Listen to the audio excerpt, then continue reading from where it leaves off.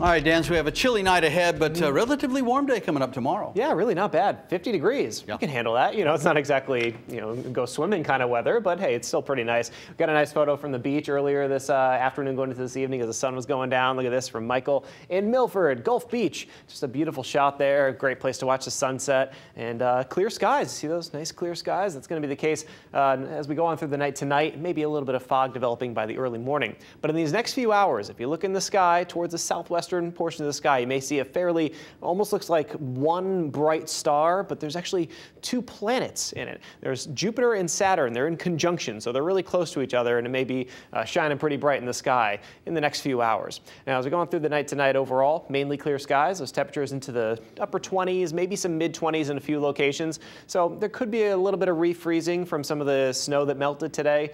Some areas do still have snow on the ground, and you may have a couple of those puddles that are going to turn into possibly a couple of patches of ice. I don't think it's going to be a huge concern, though.